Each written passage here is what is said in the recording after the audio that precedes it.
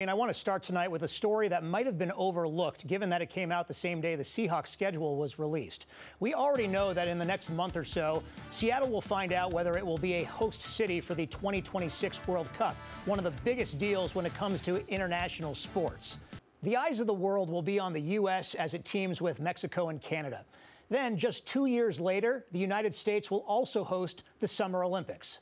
Well, on Thursday morning, for the first time ever, the United States was also awarded the Men's Rugby World Cup for 2031 and the Women's Rugby World Cup for 2033. And Seattle is expected to make a strong bid to be one of the host cities for both of those events. You don't have to be a soccer fan, a rugby fan, or a regular fan of Olympic sports to understand the magnitude of these events on the world stage. They happen only once every 4 years, all in a different country. And we're getting 4 of them here in the United States in the next 11 years, and up to 3 of them will be right here in Seattle. And that's why tonight we're joined by the president and CEO of the Seattle Sports Commission, Beth Knox, and former Seattle Seahawks star and U.S. men's rugby national team member, Shalom Suniula. From either of your perspective, can you put into words the significance of this announcement? Well, this is a very big deal for the United States and certainly this region. We already are expecting announcements around the 2026 FIFA World Cup. We have so many other things that are in play right now. To then have events that are being bid on 10 and 11 years out, that's just so exciting for our region and lots of momentum to look forward to. Shalom, from your understanding, you were on the board for USA Rugby as part of this bid to try and bring them to the States.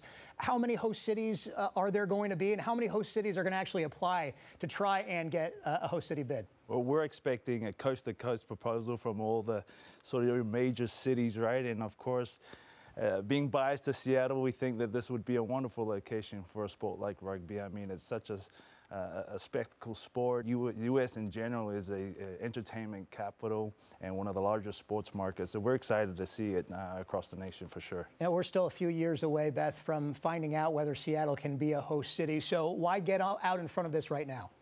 Well, this is all part of the longer-term strategy. We are in a rebuilding phase for across the country, frankly, but certainly in Seattle, bringing back that vibrancy and having a thriving downtown. Sports plays a huge role in that. So next summer, we will have the 2023 MLB All-Star Game. That's a huge deal to bring visitors and our own residents to downtown and experience that. And then we'll have other events years following that. So this is an exciting way to start to build that plan, build that strategy, and create a city that is welcoming, safe, an exciting, vibrant place to be.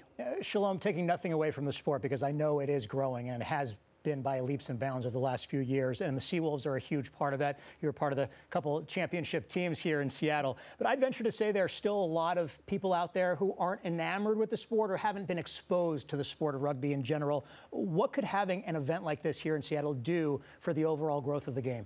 For sure. I think it's fair to say we're very much in our infancy. That being said, the opportunity for growth is enormous, right? So not one Rugby World Cup, but 2 in both the men and women presents a very exciting opportunity, not only for awareness, but also investments as we grow the strategy and grow the ideas of what rugby can present as from an opportunity standpoint. So, Beth, what needs to be done before now and then to convince the world that Seattle is worthy of hosting a major event like this? Well, to give you the context, we will hear about FIFA World Cup in hopefully the next 4 to 5 weeks.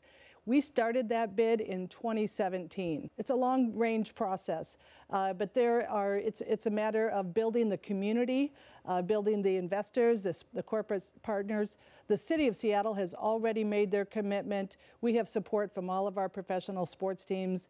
They were behind us when we actually just put our hat in the ring. So we've got lots of momentum, and we're going to focus on the youth. The youth community is a critical piece of this because that's where we start to grow the game and provide rugby opportunities to communities that may not have been exposed to it. it. We want to make that access available to everyone. Well, I see you're representing tonight with the Seattle Right? Seawolves logo. Either way, the Seawolves been a relatively new asset for the local sports scene here in Seattle. Shalom, you went out with a bang, that championship in 2019. I know it's been a few years since then, but you still keep up with the team and how they're doing so far this year? Yeah, very much so.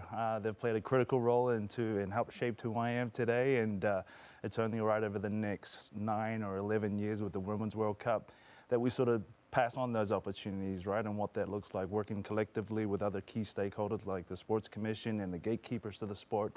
I think, that's exciting for anybody. And for someone like myself, it's definitely something to wake me up every morning. Well, hopefully they'll bring another championship to this city. A lot more Seawolves rugby to check out between now and 2031 when the men's rugby right. World Cup comes to town. Hopefully, still fingers crossed that Seattle gets the nod to host the men's and the women's Rugby World Cup. The Seattle Sports Commission President and CEO Beth Knox, Shalom Suniula. I know you're on the board as well for USA Rugby and Seattle Seawolves. Thanks so much for both of you and what you're doing to help grow the game in the sport of rugby. Thanks for having us. Thank you.